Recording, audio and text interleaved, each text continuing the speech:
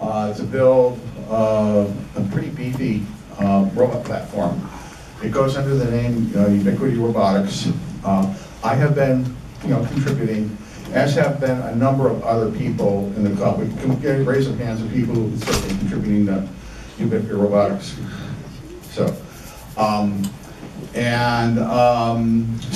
what's going to be happening is, I won't steal the thunder, but I'll let Dave explain what's happening next with Ubiquity Robotics, okay?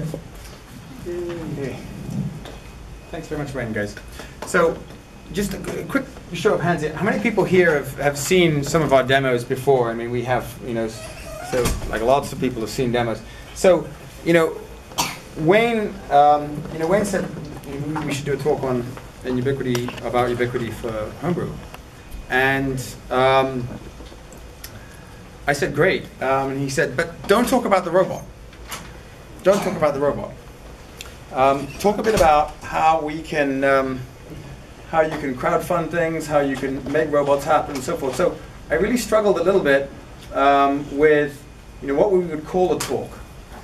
And I came up. This one's always backwards. I struggled a little bit with.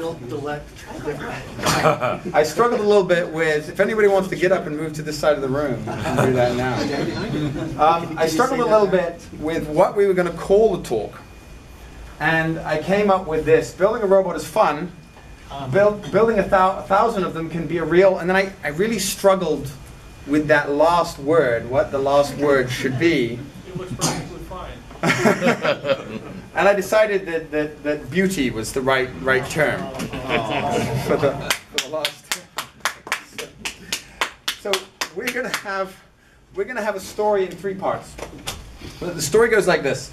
The first part of the story is, let's make a 50-pound payload. 100-pound payload.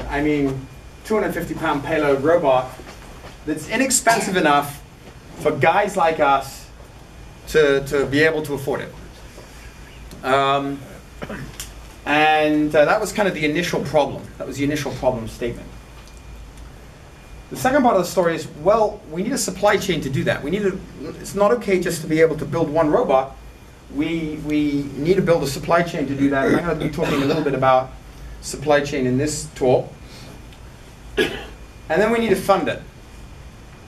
So we're going to be talking a little bit about crowdfunding and all that. Ubiquity Robotics started with this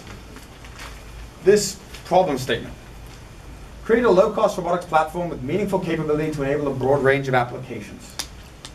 Why did we want to do that? Well, current generic robots were costly. It was about at the time, it was about $1,500 for TotalBot. And those robots have limited functionality with short endurance, 45 minutes, and small payload, only a few pounds. This situation kind of hasn't changed. TotalBot 2 runs at about 1480. TotalBot 3 Waffle with all the sensors is about 1800. And they still have short endurance, they still have limited functionality.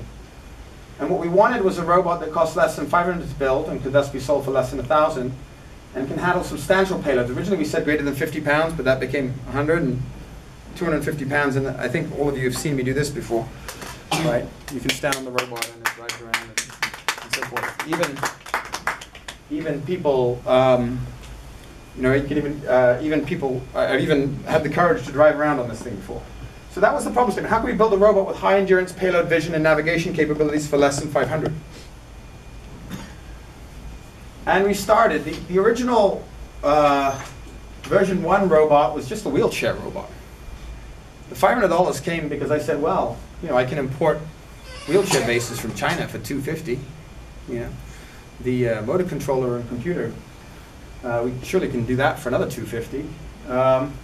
It didn't prove to be that simple, and we eventually wound up starting to design our V2 design, which was a fully ground-up design of the robot. We actually put components of this into production. We then produced the V3 design, which had many manufactured components. In fact, many manufactured components that were made out in China, according to our design. But as you can see, there's still quite a lot that's not really manufactured or manufacturable. We then produced V4. That's starting to look a lot more like a product, and then V5 is the robot that I demoed here. I think you've all seen.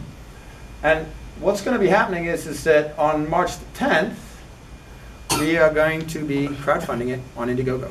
So if you want to get this robot, we will have it on Indiegogo. And yes, it'll be $9.99. It'll be under $1,000. The problem, though, about oh, a little bit of a mistake there. The problem, though, with some of these things was really that you know, they weren't manufacturable. We had to start to think about supply chain, right? We had to start to think about supply chain. Here, I was just buying components. But as you go through here, you need to think a little bit more about some of the things that can go wrong when you're not just producing one robot, you're producing several.